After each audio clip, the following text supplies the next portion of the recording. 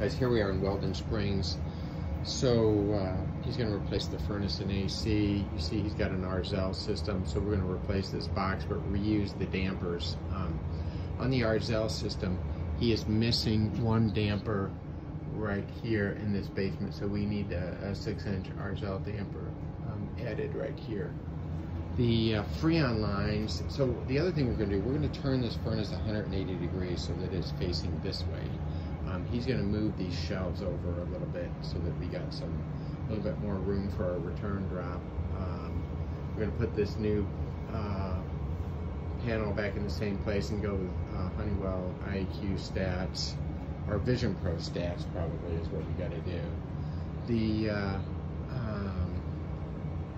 let's see, so also while we're over here, this duct is rusted all the way through, so we're going to have to replace this transition right here.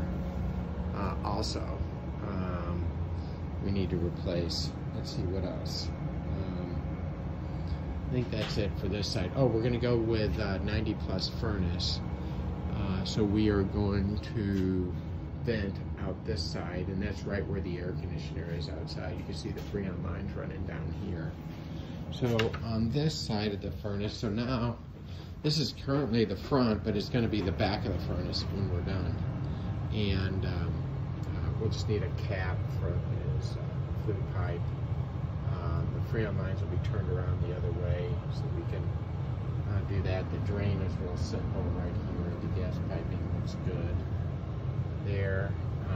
But we also want to add a basement return, so if you could bring in 8-inch elbow, 8-inch duct, 8-inch start collar, and a 6x14 register. We're just going to go through the wall and just put a register right over here on this side of the wall. You see we're right by the TV here. We'll put the register low on the wall down here. I think that's about it. All right. Thank you.